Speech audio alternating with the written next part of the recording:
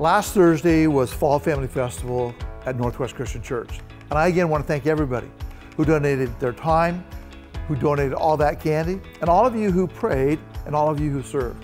We had a record attendance at every one of our campuses. So I just want to say, way to go. And it was so great to hear from so many that were inviting their one to the Fall Family Festival, because that's a great opportunity to invite. Now, would you continue to pray for those who come, who still don't have a church? And continue to pray in general for our ones. We have a lot to get after. Well, we are also in the home stretch of our One More Vision Initiative message series.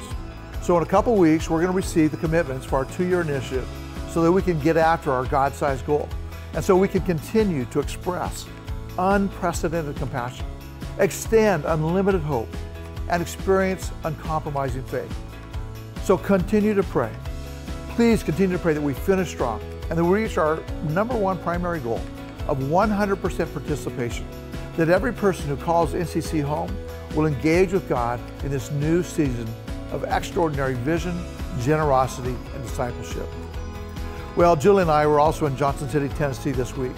We were at the Christian Missionary Fellowship board meeting. I'm part of that board for a number of years.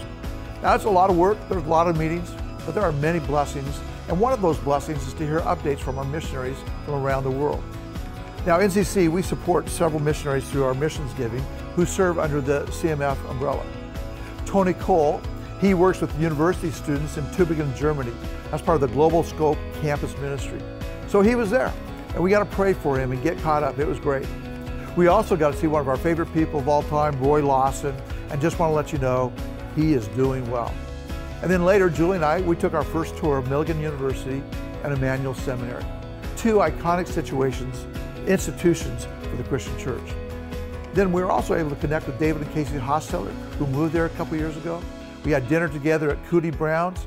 I think that might have been started by Cooter Ray's granny. Well, hope you've had a great week so far. Look forward to seeing you this weekend.